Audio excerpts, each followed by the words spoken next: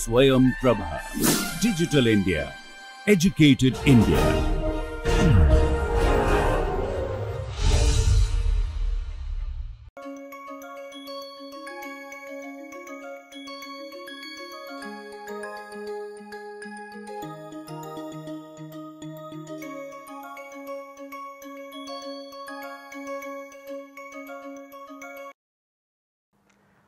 Welcome back. It's great to see you back. We proved the fundamental theorem of arithmetic in our last lecture, which said that if you take any natural number n bigger than 1, then it can be written as a product of primes in a unique way. If you are agreeing with me to write the primes in the increasing order, and then when you have the same prime appearing many times, you just combine the whole bunch of those same primes and put a power to the head of the prime. So, the decomposition is n equal to p1 power n1, p2 power n2 dot dot dot pk power nk, where p1 is less than p2, which is less than p3 dot dot dot less than pk, and ni are natural numbers. So, this is a very unique decomposition, and which says that primes work like atoms if you are looking at natural numbers. The concept of primes actually goes beyond the realm of natural numbers, and this is the study of what is called algebraic number theory. But we will restrict ourselves with the notion of natural numbers, and so we will be looking at only the natural primes, the primes that we all know. And one question would be, how are these primes distributed in the set of natural numbers? We know already that the number of primes is infinite. So, it is not a finite set, the set of primes is infinite. So, you have a prime after any given natural number. On the other hand, as I told you, there are sets of any given length which do not contain primes. So, you can actually construct sequences of consecutive integers of any length you want, such that there is not even a single prime in that sequence of integers, natural numbers. On the other hand, I have been talking about this twin prime conjecture, which says that there are infinitely many primes such that the very next odd number is also a prime. So, the question is, how are primes distributed? And this is the question which has been troubling, which has been bothering mathematicians since quite some time. Two major mathematicians, two well known mathematicians by name Legendre and Gauss, they studied this question in the 19th century. So, to explain this, let me build a small notation. For any real number x positive, I will denote by pi x the number of primes up to x. So, pi of 2 will be 1 because there is only one prime up to 2, which is 2 itself. Pi of 3.5 will be 2, pi of 4 will be 2, pi of 4.5 will be 2, pi of 5.1 will be 3, because now you have 2, 3 and 5, 3 primes up to 5.1. Pi of 1.5 will be 0 because there is no prime up to 1.5. So, this is a function, it is a step function if you draw the graph of this function. The question is, how do we understand this function pi x? So, this is a very irregular function because it is a step function, it will be constant for a length and then it will suddenly jump to one more high level up, then again it will be constant for some time, then it will jump and so on. So, in number theory, what one does is that one averages the function. What we would do is that you would divide pi x by x, which is some sort of average, and then try to understand the function pi x upon x. The understanding is that you know the function x quite well, and if you also know pi x upon x, then you will know the function pi x. That is the hope. So, this is how one starts thinking about it, and as I told you, these two mathematicians Legendre and Gauss in 1798, the end of 18th century. That is when they thought about it independently and both of them conjectured a formula. What was the formula? They both conjectured that pi x is equivalent to x upon log x. Here this equivalence means that the quotient of these two functions goes to 1 as x goes to infinity. So, we will divide pi x by x upon log x, and then we say that this quotient goes to 1 as x goes to infinity, which is the same thing of looking at pi x upon x and dividing that by 1 upon log x. That quotient goes to 1. So, we want to understand the function pi x, and we would do it by understanding pi x upon x, the averaging function. And this averaging function as x goes to infinity behaves like 1 upon log x. So, these two functions are what are called asymptotic to each other. We learn about asymptotes, vertical asymptotes, horizontal asymptotes, slanted asymptotes. There the asymptotic function is taken to be a straight line. So, it is a linear function, but here we allow the other function to be any other function, just that we hope that the function be well understood. So, here pi x upon x is asymptotic to 1 upon log x, or which is the same thing as saying that pi x is asymptotic to x by log x. So, this was still a conjecture, it was not proved neither by Legendre nor by Gauss, and meaning this result is very peculiar in the sense that every time there is something new happens to the result, there are always two people working independently about it. So, here we have Legendre and Gauss working independently and getting the result, getting the conjecture that pi x is equivalent to or asymptotic to x upon log x. It took 50 years to prove this result, which was proved by Hadamard and Dalla-Valle-Poisson. This was proved in 1896. No, it took more than 50 years, it took about 100 years. 1798 was the time when it was conjectured, and 1896, 100 years later, this was proved, and the proof used this function called Riemann zeta function. Riemann had introduced this function. This zeta is a Greek symbol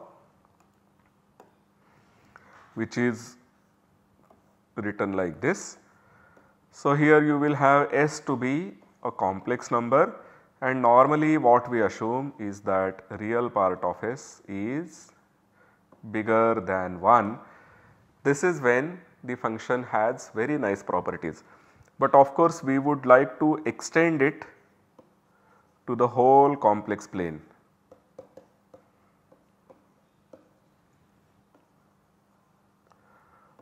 To what is called a meromorphic function on C. And then there is this famous line, real part of s equal to 1 by 2, which is where we are supposed to have lots of non-trivial zeros, and in fact all the so called non-trivial zeros are supposed to lie only on this line.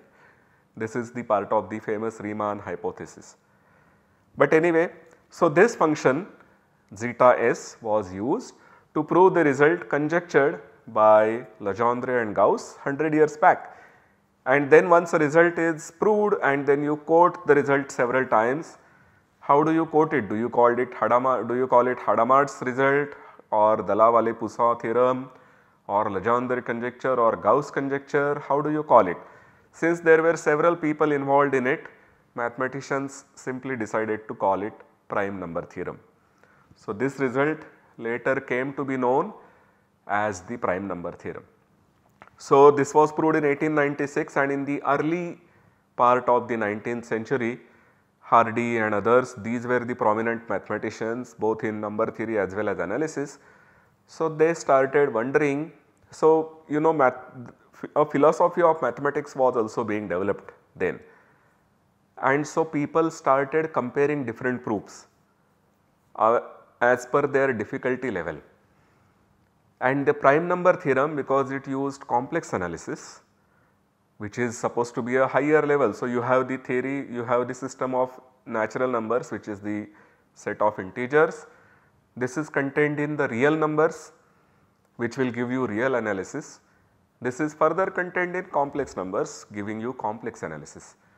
So, if there was a result which can prove using only integers, then one would say that such a result is elementary compared to a result which uses real analysis or calculus. And a result which uses real analysis will be called elementary compared to the result which uses complex analysis. And something which uses properties of the Riemann zeta function, which is a very difficult function actually, defined only on the upper half plane,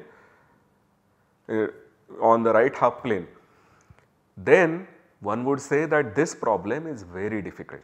So, Hardy and others were wondering whether there can be an elementary proof of the prime number theorem, and people had different opinions and they were all stunned, say in 50 years after the result was first proved in 1948, when Selberg and Erdos gave an elementary proof. Elementary proof means that it did not use complex analysis, it did not use any contour integration or Cauchy's formula or any such thing.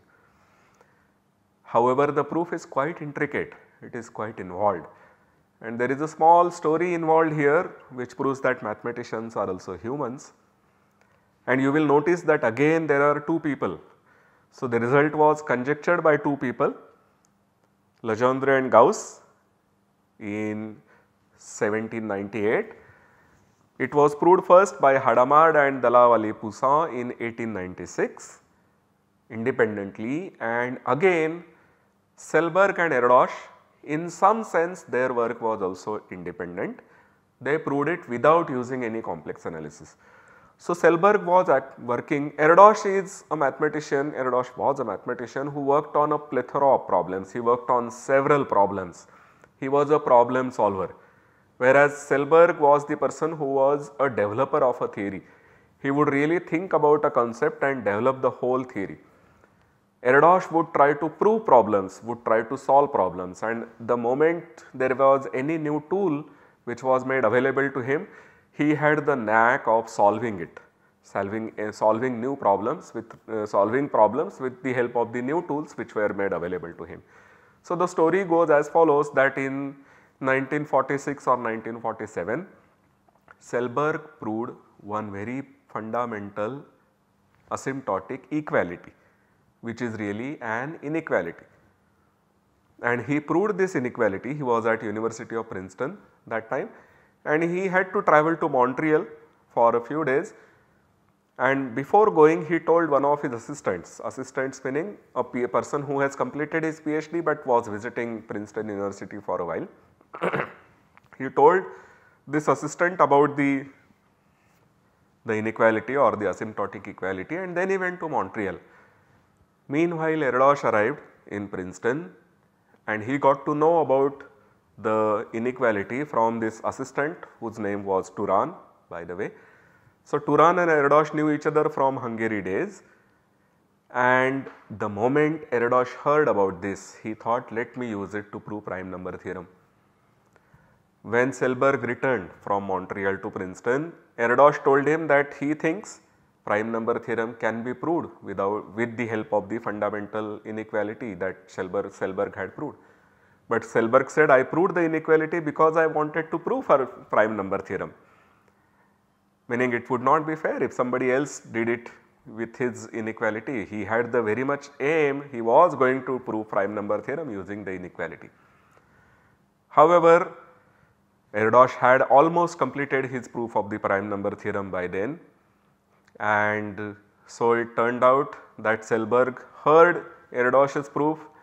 He observed that there could be some more improvements that could be done, and finally Selberg understood that he can prove prime number theorem without using any of results of the Erdos, any of the results that Erdos had proved. Finally, it was settled in some sense by Selberg agreeing to let Erdos prove his proof first and then Selberg would prove his proof. But mathematical community was mostly on Selberg's side.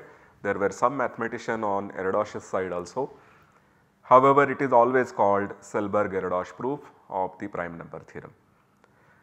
So, this is the interesting story about the prime number theorem, which says that pi x, the function which calculates primes up to x, behaves like x by log x when you go to infinity, in the sense that the quotient becomes 1. There are more functions which were developed, which were supposed to have given you a better asymptotic result, but we will not go into all that. We will go to another problem regarding primes once again. Now that we have established that there are infinitely many primes out there, one would ask how many of them are even and how many of them are odd. So, we know that there is only one even prime, the oddest of them, that prime is 2. And once you take 2, all its multiples, which are the even numbers, cannot be primes because 2 divides them. So, all other primes have to be odd. So, because we have infinitely many primes, it follows very easily that there are infinitely many odd primes. So, odd numbers which are of the form 2n plus 1 contain infinitely many primes. In fact, they contain almost all primes except the prime 2. Then you can ask further, every odd number can be written as 4n plus 1 and 4n plus 3.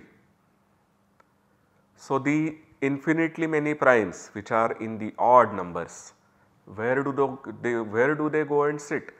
Do these go and sit in the 4n plus 1 or do these go and sit in the 4n plus 3? You may imagine that there are two lines. One is of the type 4n plus 1, other is of the type 4n plus 3, and the moment you observe a new prime, you check whether it is of the form 4n plus 1 or 4n plus 3 and write it in the corresponding line. Which line grows faster? That is the question. But do we at least have that there are infinitely many primes in each line? That is the question first we should ask. Are there infinitely many primes of the form 4n plus 1 or are there infinitely many primes of the form 4n plus 3? And we would like to have a proof of this result whichever way it is. Mathematicians are not unhappy about the result which is proved, they just want to have a proof about it. So, we will first prove that there are infinitely many primes of the form 4n plus 3. Let us see how the proof goes. One can prove easily that there are infinitely many primes of the form 4n plus 3.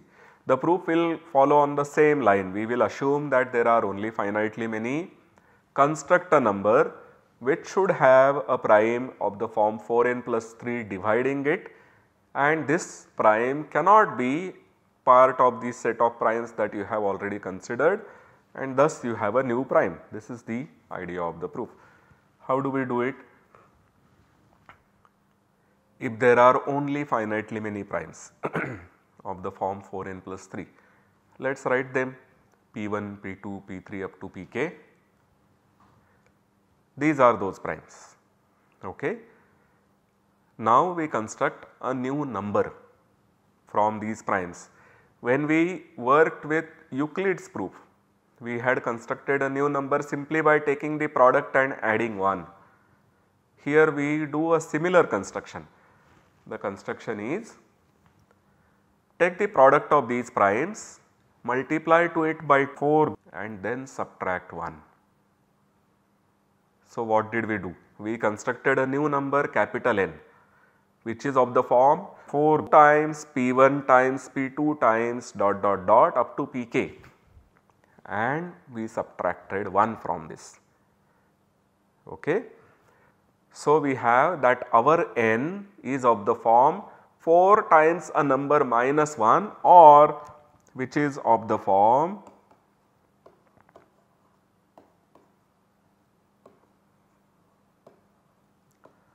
four times n plus 3 for some n. Okay, so we multiplied the primes that we had P1, P2, Pk by 4 and subtracted 1, and now this number is of the form 4n plus 3, but more importantly it is an odd integer. So, all its prime factors will be odd. Since n is odd, all of its prime factors are odd. 2 cannot be a prime factor here. Now, since the prime factors are odd, the prime factors can be of the form 4n plus 1 or they can be of the form 4n minus 1 or 4n plus 3. Can all the prime factors, all the prime factors of this capital N be of the form 4n plus 1? No, they cannot be.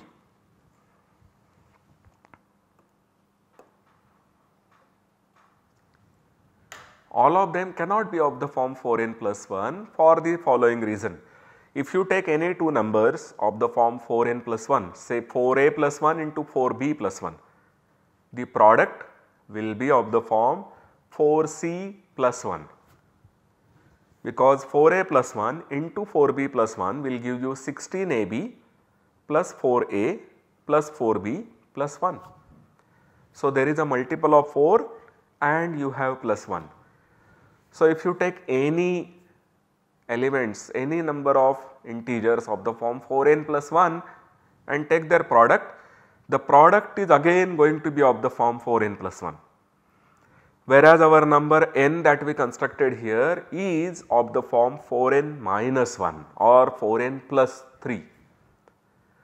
Therefore, all its prime factors cannot be of the form 4n plus 1. So, it should have one more odd prime factor and that has to be of the form 4n plus 3. So, this way we get one more prime factor of this number which is of the form 4n plus 3, and this new prime factor cannot be equal to P1, P2, Pk, any of these, because if it was any of the P1, P2, Pk, it would divide the product 2 square into P1, P2, Pk. It also divides n and then it will also divide 1, because 1 is obtained as 2 square P1, P2, Pk minus n. So, we have a new prime of the form 4n plus 3. If you add this, call this as Pk plus 1, I will repeat the process and get yet another prime of the form 4n plus 3 and so on. So, this contradicts that the assumption that there were only finitely many primes of the form 4n plus 3. Therefore, there have to be infinitely many primes of the form 4n plus 3. This completes the proof. Now that we have proved that there are infinitely many primes of the form 4n plus 3, what about the primes which are of the form 4n plus 1? You see, we began by achieving that there are infinitely many primes out there. Out of them 2 is a singleton even prime. So, all the remaining primes, which is really an infinite set, has to go and sit in the odd numbers, and among odd numbers we have now found that 4n plus 3 type of primes are infinitely many. What about 4n plus 1 then? Are there only finitely many such primes of the form 4n plus 1, or are there infinitely many such primes? So, we have to just check, can you get 5 such primes of the form 4n plus 3, 4n plus 1? 4n plus 1, remember 4n plus 3 are infinitely many. We are now wondering what about 4n plus 1. So, we have to take multiples of 4 and add 1. So, 5, that is the first one that should come to your mind, 4 plus 1. 4 into 2 is 8, 8 plus 1 is 9, which is not a prime. 4 into 3 is 12 plus 1 is 13, that is again a prime. So, we got 2 primes of the form 4n plus 1, 5 and 13. Third one is 17, which is 4 into 4 plus 1. So, 5, 13, 17. After that the next one we get is all the way 29, because 21 and 25 are not primes of the form 4n plus 1. So 29, 3, we got 5, we got 13, we got 17 and 29, and after 29 the next one we get is 37. So there are 5 primes of the form 4n plus 1. Given if you ask me to list out 100 such primes, I may be able to do it given sufficient amount of time. If you ask me to do 1000 such primes, I may again be able to do it given sufficient amount of time. But that does not prove that there are infinitely many primes of the form 4n plus 1. So we have to give a proof to show that there are 4n plus 1 type primes and that set is also infinite. We give a similar proof to what we have done now, except that we have to construct the number capital N in a slightly different way. So one can also prove that there are infinitely many primes of the form 4n plus 1. What we do is replace the earlier n by this new n, which is 2 p1 p2 pk whole square plus 1. In the proof for 4n plus 3, we had 4 into p1 p2 pk minus 1. Now we have n to be 2 into p1 p2 pk square plus 1. So it is a square plus 1, it is an odd number still, but it is a square of an even quantity plus 1. This should have a prime factor which is odd. It cannot be among the p1 p2 pk, which are your earlier assumed finitely many primes of the form 4n plus 1. The only thing you should prove is that any odd factor, any factor of capital N has to be of the form 4n plus 1. So think about this proof and let me know what you think about it. Let me know your comments. We will stop here now. I hope to see you in the next lecture. Thank you very much.